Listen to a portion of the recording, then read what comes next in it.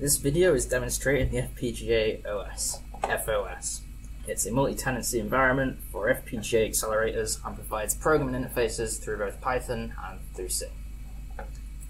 This is driven by the Zuckel shell. It's a way of splitting our region into our FPGA fabric into 3 regions, with each region providing a axis master and a slave to interface to the rest of the system. The regions are identical, which allows relocation from bitstreams in one region to any of the others, and you can combine these regions to fit accelerators that cannot fit in a single region.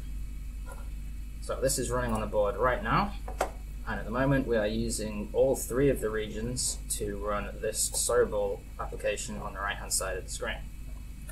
So what we can do is switch this Mandelbrot on the left hand side from software to running on the hardware in an accelerator, and you can see that the daemon has allocated it this 3rd region to run that.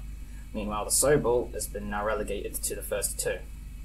We can expose more parallelism on the Mandelbrot, bring it up to 2 units, and you can see that the daemon has allocated another PR region to run this accelerator. And we can expose 3, and it will give it all the regions, and Sobol now runs in software considerably slower. While all these 3 regions are being used, we can switch over to this Iron Python notebook to demonstrate how it works, where we just grab a buffer, read in a picture from a file, fill the buffer with the picture data, and we can run the hardware unit on that data. So that requires defining the unit name and the parameters of the input-output buffers and the image width and height. After the hardware unit completes, this function returns. We can populate a file with the data and view it in the notebook. This was run all the while the Mandelbrot unit was still running in the background, and this application will not have really felt the Sobol being run underneath it. This splitting allows us to develop FPGA components such as shells, accelerators, and applications developed separately by only building against an API which defines the interface between the layers.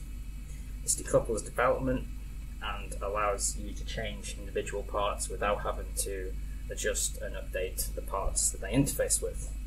And each developer only has to consider their API and nothing above or below them in the chain. So, everything we've done and all the code is available on GitHub.